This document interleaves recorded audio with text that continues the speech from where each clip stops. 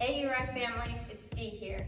I know we're all stuck at home doing probably a lot of what I'm doing right now, sitting. So I encourage you to follow along with today's workout and get up out of your chair, and we'll even use it for some of the workout. So today for you, I have an upper body strength workout planned.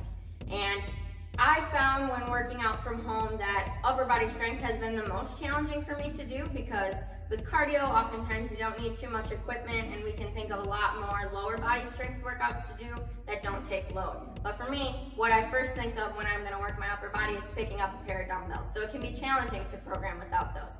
So I encourage you to follow along with me today. We're gonna kick this chair to the side for the time being, and I'm gonna have you warm up with me before we get into the bulk of today's workout. Very important that we always warm up before getting into our exercises, okay? So I want you to pick just a few moves to do to warm up, about 30 seconds a piece, and maybe do it 2 to 3 times. If you don't want to pick those on your own, I'll demonstrate a few for you today.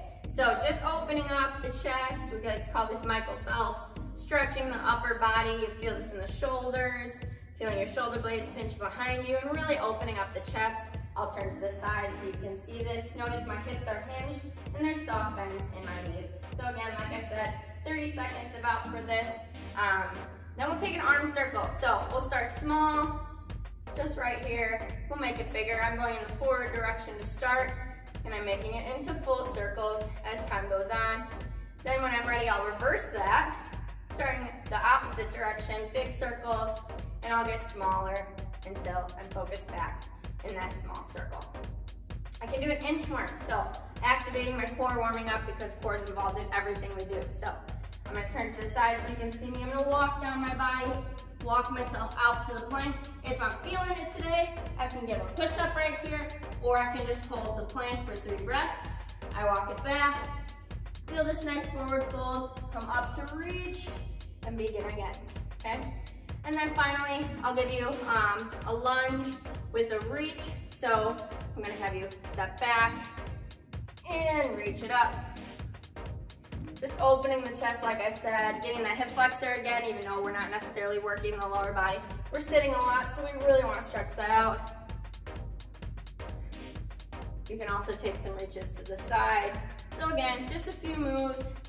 I want you to do this 2 to 3 times, about 30 seconds for each move before we get started. Okay, upper body strength. I have 4 simple moves for you today that I'll preview for you, and then I'll kind of tell you how I want you to do them. So, pike push-up. We're starting in a plank position. Now before we do this, not a plank, downward dog, excuse me. I want you to make a triangle with your hands. This is the position that you'll be in on the ground. So we're taking that downward dog position with these hands. You can spread them out a little bit if that's easier for you in the downward dog.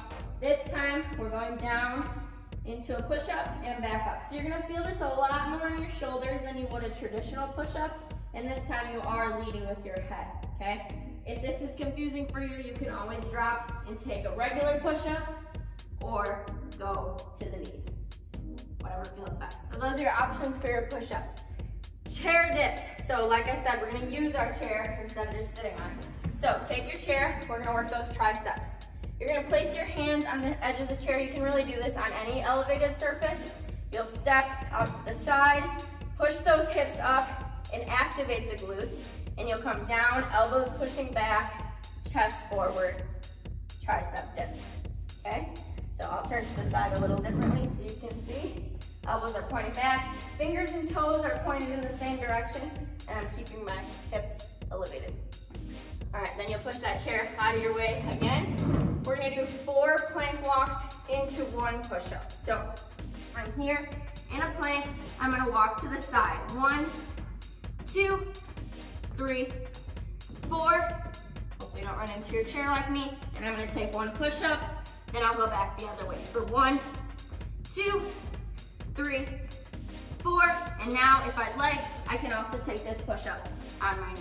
So holding that nice firm plank position, make sure you're at a neutral pelvis. Gaze at your fingertips, really pushing away in a nice plank form for those. And then the push-up of your level of choice.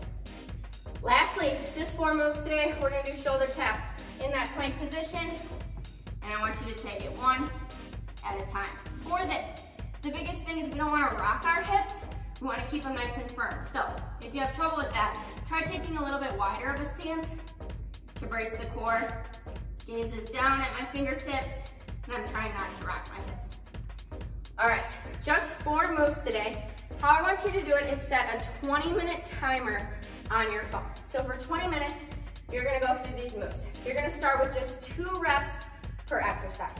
So 2 of the pike push-up, 2 chair dips, 2, so 1 direction, 4 plank walks push-up, then back the other direction. And then 2 reps shoulder taps. From there, I want you to go up by 2 every time. So starting with 2 reps, all 4. Then 4 reps of all 4. Then 6 reps of all 4, and so on and so forth until your 20-minute timer is up, okay? So 20-minute, quick and effective upper body workout. We got some core in there, we got some shoulders, triceps, the whole shebang. So hope you enjoyed this, hope you made use out of your chair and got up from sitting. Stay tuned for more workouts that we have posted. Follow all of our social media channels, and I hope to see you next time, and I hope to see you in the rec very soon.